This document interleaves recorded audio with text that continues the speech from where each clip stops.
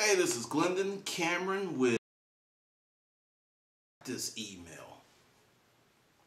And it seems that this is the season for people with established businesses to be going through disenchantment. Feeling like something's missing. There's a part that's just not there. And I've come up with something. And it's helped me, and it's something that I just do. I do it every year. And so I break down the process. Every year, usually during the summer, this period right now, I treat my business as if it's a startup. Give you an example. You won't be able to see this, but yeah, I did this yesterday. This is just some goals. Came up, going with Earl Nightingale's. Created a list of 20 things. This is what I did. I created 1 through 20, and I tried to think as many ideas to make my business better. I don't do this every day, but I do it here and there. And I got up to 18, and I actually put one of them into play already. So treat your established business as a startup every year or every quarter if you desire. At some point, just like, you know what? Act as if you're brand new. This is a time that you really want to be brand new. And these are the reasons you want to do it. First of all, when you start your business, doesn't matter what time of year it is, it grows. Summer, which is typically a slow period for many businesses, if you start in the summer, your business will grow in the summer, which will program your mind as there's really no slow period of time. There's just periods of time where you're not doing the right thing for your business, unless you are in a truly seasonal business like vacation rentals, boat rentals, something like that. Okay, that makes sense. But if you have any other type of business, eBay, Amazon, it's a matter of products. So when you're feeling that your business is stagnated, or it's gone to a certain point where you're just not happy anymore, you're feeling that you need to cheat on your business, you need to go out and get you a new girlfriend business, start another business on the side. Before you get that hoe, make sure your main bitch is pimping correctly. Which means, are you getting her the right clothes? Advertising, marketing. Are you feeding her right? Capital expenditures. There's so many things that you would do, and then seriously, just say, if I was starting this business from scratch today, what would I do?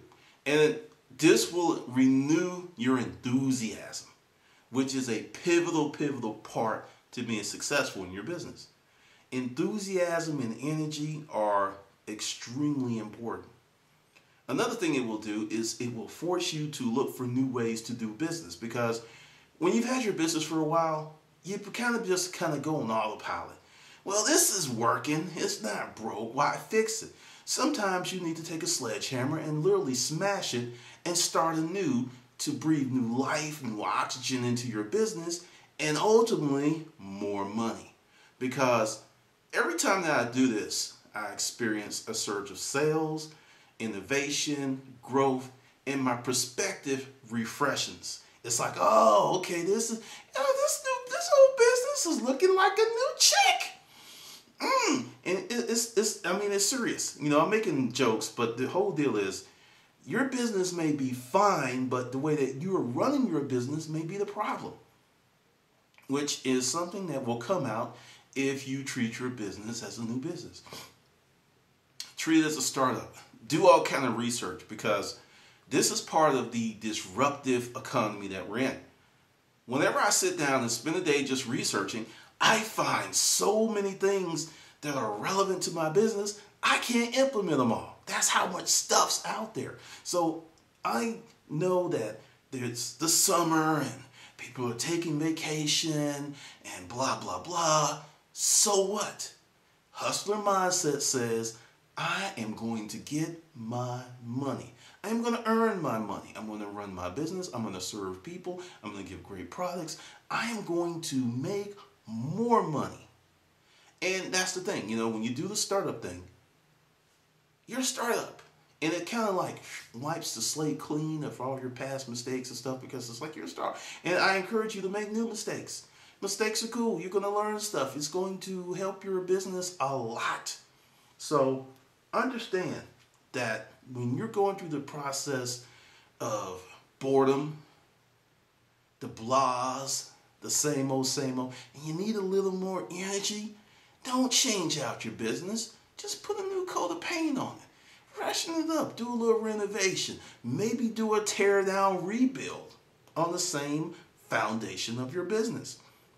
A lot of people do that with great success. So understand, treat your business as a startup when times are slow, and it'll just force you to do things that you normally would not do because you're thinking of it as an old, dusty, dried, brittle business. When really, it's your thought process. It's your mental process on how you are dealing with the business. Just to give you a few steps. Number one, sit down and create some really outrageous goals for your business. It has to be something that's going to kind of scare you, get your blood. It's like if your business is doing 50,000 and it's like, yeah, we're going to do 52,000. That's not exciting. But you say, hey, we're going to shoot for 150,000 per month. That's exciting. That's like, yeah, that's 3 times current income. What can we do to make that happen? People start talking. People like, ooh, bonuses, and and all kinds of things happen, and you re-engage people that have literally checked out. They come to work every day. They get a check every day, but they're not there. They're on Facebook. They're on Twitter, Gold Candy Crush, whatever little game, because they are not engaged. Because, as the leader, the lead dog, the alpha dog, it is your directive to make sure that they're engaged. It's your directive to provide an environment that they're engaged for your business, because it's your business. I know many entrepreneurs want the rank and file to treat your business as if it's theirs, and some people pull it off, but really at the end of the day, you're the one that's going to benefit the most, so you need to get cracking. And when I say crack that whip, not on your rank and file, but crack it on your own ass. Get yourself excited. Get your enthusiasm level up, because it all starts and ends with you. So I don't care if you're doing eBay. I don't care if you're doing Amazon. It's the summer and you're thinking about, hey, I want to slack off. I'm going to, no. I want to take a vacation. This is the time to grow, because the same problems that you're having, your competition is having the exact same problem, unless they're watching this channel and taking notes from the G-verse. Because my business grew every month, year after year. Grew. Didn't matter, summer, whatever. And it may be something where if you're on eBay, you may have to list 3 times as much stuff to get the same money you were making in the fall. But when you do that, 2 things are going to happen. You're going to have to source better. You're going to have better inventory management. Oh, a third thing, and you're going to have some type of logistics to make that happen, which is a benefit to your business. So understand, treat your business like a startup, and you might actually surprise yourself and the people that you're working with.